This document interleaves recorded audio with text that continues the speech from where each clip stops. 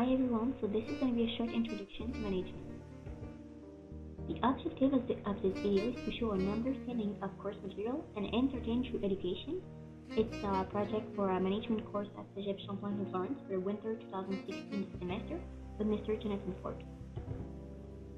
The content of the course video, are going to cover chapters 1 and 2 of the book, which is Management and History of Management.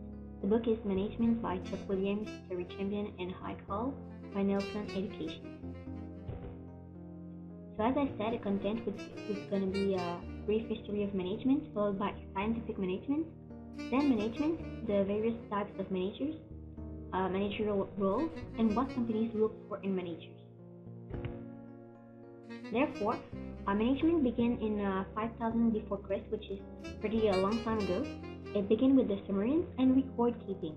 As a matter of fact, these people started by keeping tracks of their records, so that was a way of management. At that time, even though it has evolved a lot, it was the first steps of this science. Then the Egyptians took over, and the book functions were introduced, which were functions of planning, organizing, and controlling. And the Egyptians began with written requests of their favors and requests for senior Egyptians. Concerning scientific management, is a thorough study of different methods for work to identify the best and most efficient way to complete a job. The father of this science is Frederick W. Taylor, which is a scientist from a long time ago, who discovered that management through various methods of working could help managers to find the best way to manage employees, manage operations, and manage everything so that success can be achieved. Other key words of this concept include motion study, time study, and Gantt chart. As you can see, this is an example of a Gantt chart. So Gantt chart can be produced through softwares like Excel or free softwares, which can be also found on the web.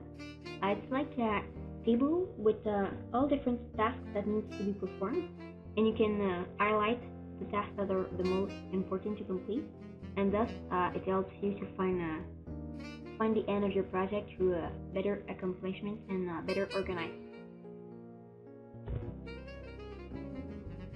Concerning management, which is the core of this video, good management is working through others to accomplish tasks that help fulfill organizational objectives as efficiently as possible. Therefore, a minimum of effort, expense, or waste is the goal of this science. And usually, manager is not a doer; he or she is a speaker. So the manager is responsible for delegation of tasks, so that he can have a step-back position as to better manage employees and operations. So as I said previously in the content of this video, there are various types of managers, which include top manager, middle manager, first-line manager, and team leaders. Top manager are those people responsible for change in the organization, for the work environment, and for the vision of the business. So when something is going to change in the business, it comes from top manager. Then it goes down to middle manager. They are responsible for organizing resources and allocating them, implement the changes made by top managers, and ensuring that coordination of all resources and subunits is well done. Then, first-line managers, they are responsible for training staff, scheduling workforce, and facilitation as team leaders. So as I said, team leaders are also responsible for facilitation. They are also responsible for internal relationships and external relations. So they ensure that good work atmosphere is in the workplace, and that relationships with partners, suppliers, and clients is good. Concerning managerial roles, there are three types of roles. First one is interpersonal.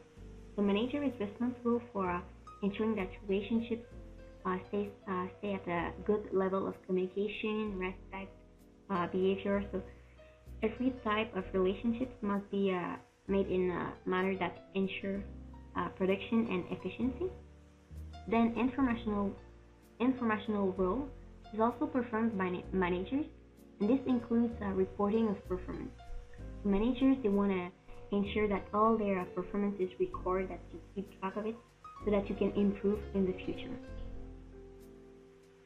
Concerning decisional roles, it includes the roles of entrepreneur, decision maker. When you need to take a decision, you need to hold this role so that the decision is made in the vision of the business. Finally, what companies look for in managers? They look for balance. So as everything in life, you need balance. By balance, I mean technical skills, human skills, conceptual skills, and motivation to manage. So in other words, the best manager is going to be the manager that has a little bit of everything. If he has a lot of every skill, then that's the perfect fit. I hope you enjoyed this video and that it gave you an overview of what management is and a brief introduction. If you want to know more about management, you can Google or check for videos that include keywords that were presented in this video. Thank you.